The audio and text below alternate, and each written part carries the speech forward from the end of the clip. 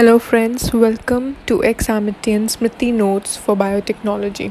In today's lecture, we will study about graphs, measure of central tendency and measure of dispersion. So let's start with graphs and its various types.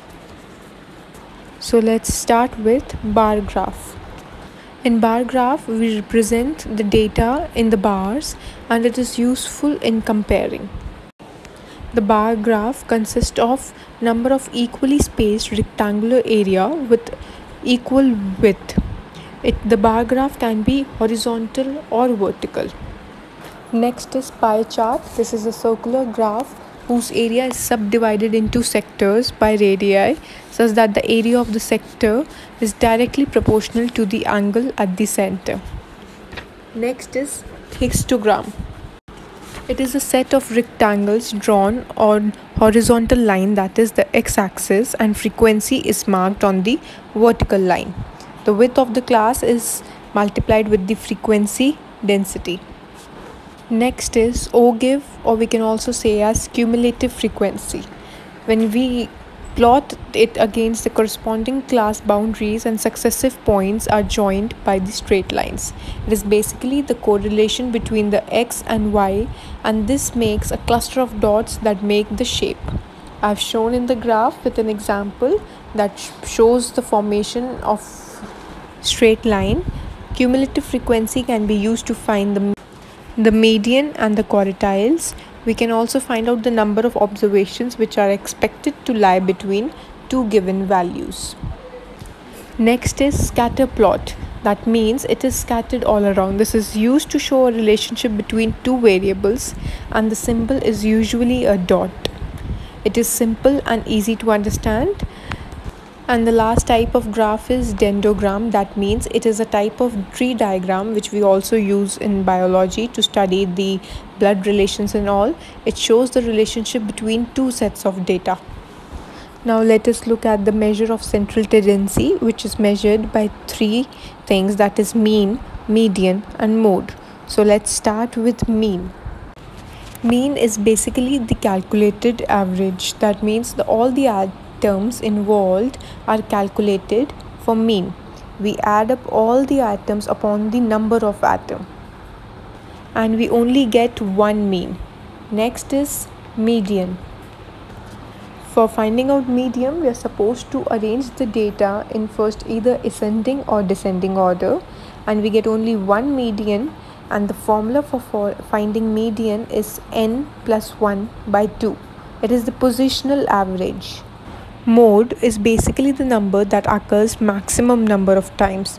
We can have one or more than one mode. Next is measure of dispersion, which can be measured by range, mean deviation, quartile deviation, variance, covariance and combined mean. So let's start with range. Range is basically the difference between the maximum and the minimum value. Next is quartile deviation, the value dividing an array into two equal parts, and the dividing point is called the median, that is the upper quartile minus the lower quartile upon 2. I have also mentioned the basic formulas for each term, you can use them.